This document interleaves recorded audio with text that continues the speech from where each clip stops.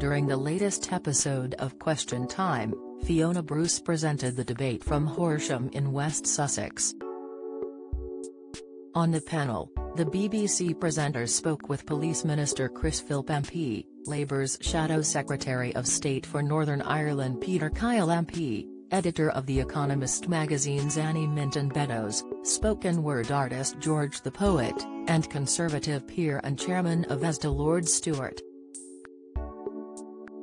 However, following the programme, many viewers took to social media to comment on the show. Many angry fans claimed Fiona should be replaced as the host. Others went on to claim that they refused to watch Question Time because of the biased and impartial reporting. The backlash seemed to reference a debate between the host and Lord Stewart. Viewer Brendan May shared a clip of the debate, which has since gone viral on social media. Lord Stewart expressed his views on whether the asylum system in crisis.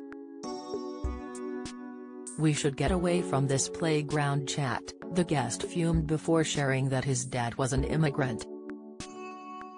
"My mother was an immigrant, I probably wouldn't get into this country today. Let's not knock it," he went on to tell the panel. However, many fans claimed that Fiona didn't look happy with Lord Stewart's argument. Sharing a clip of the debate, Phil said, "The face on Fiona Bruce." User @Lorianya2 fumed, "WHO thinks Fiona Bruce should be replaced on Question Time? Her bias is ever more apparent." At BBC QT, Fiona Bruce's face is not one of impartiality. "I refuse to watch the programme as won't be fed conservative bias on a weekly basis by her. She should be replaced sooner rather than later," user @CakeHighLovely tweeted. User @Ripoff_pensions fumed, "Fiona Bruce has to be sacked, she is not impartial, is she?" While Fraser asked, "Going to simplify this, who thinks Tory Fiona Bruce should be replaced? I'm frankly tired of seeing Fiona Bruce trending every week and reading hundreds of universally negative accounts of her performance on #BBCQT. Nobody approves of her. They're all sick of her perceived bias," Alistair Morgan raged. Neil added, "Stopped watching after a couple of Fiona Bruce debacles.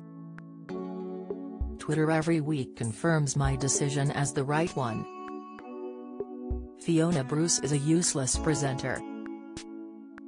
Biased and clueless," user @WithNailYones said. Last month, Fiona faced further backlash over her impartiality.